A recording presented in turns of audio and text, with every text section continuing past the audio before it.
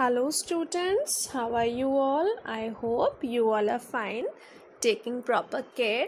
Welcome back to your EVS class students. Today we will be doing chapter number 10, that is fresh from the field. The food that we are eating, our lunch, breakfast, dinner, the yummy dishes that we eat, from where do we get that food? The fruits, the vegetables. Who brings those fruits and vegetables to our home? You will say, my father, my mother.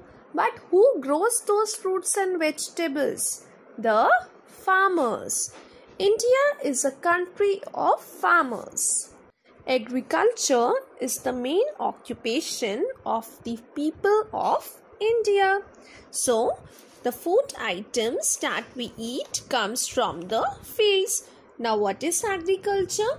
It includes the cultivation of land, livestock rearing and fishing. You all know farmers cultivate the land and they grow crops to feed the people. If there will be no farmers, if the farmers will not grow the crops, then from where we will get the food? So, our farmers are set as the heroes because they work day and night to provide food to us.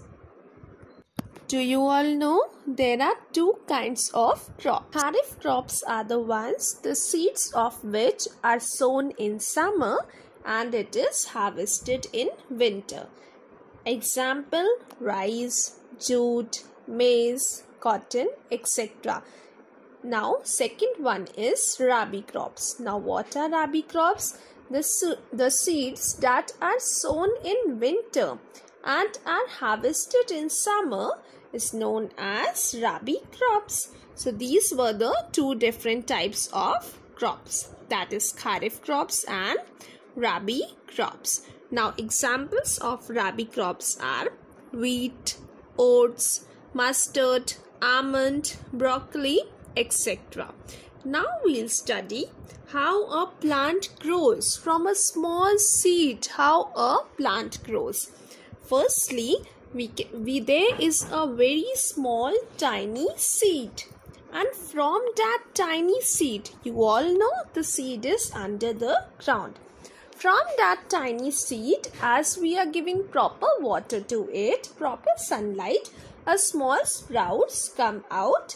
And from that sprout, slowly, the shoot rises above the ground and the roots inside the ground.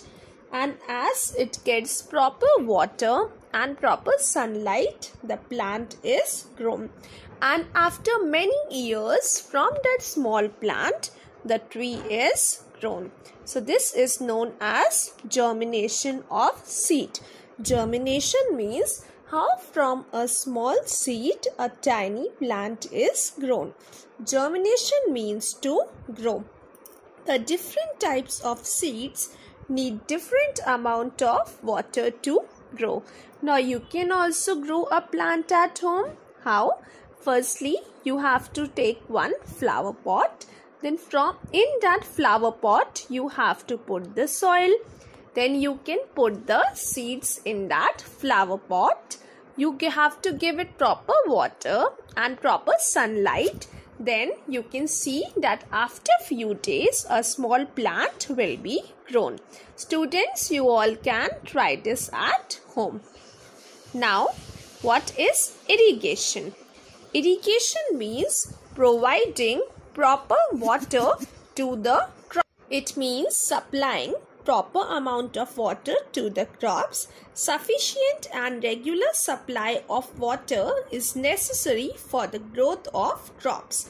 But we have to take care that the seeds do not get washed off due to the excessive irrigation. So we have to take care of this, that the seeds are not washed off. Now, the seeds also need a proper fertilizers. Fertilizers are added to the soil and even it are sprayed on the leaves. Fertilizers provide nutrients such as nitrogen, phosphorus, potassium, calcium, etc. to the plants. So it is also very important. Now, after all this, when the crops are ready, then the grains are separated from their husk. The process is known as winnowing. The farmer sorts, cleans and packs the crops in sacks. The crops are then taken to the market. Now, how are they taken to the market? The crops are taken in large trucks to the market, and the farmers, those who have very less supply of crops, they take the crops in a small cart. So this is all about how the crops from the field are taken to the market, how we get the food that we eat, from that small seed, how a plant is grown. I hope students, you all have understood the chapter. Just go through the chapter, students. Read the chapter. Thank you, students. Stay home. Be safe.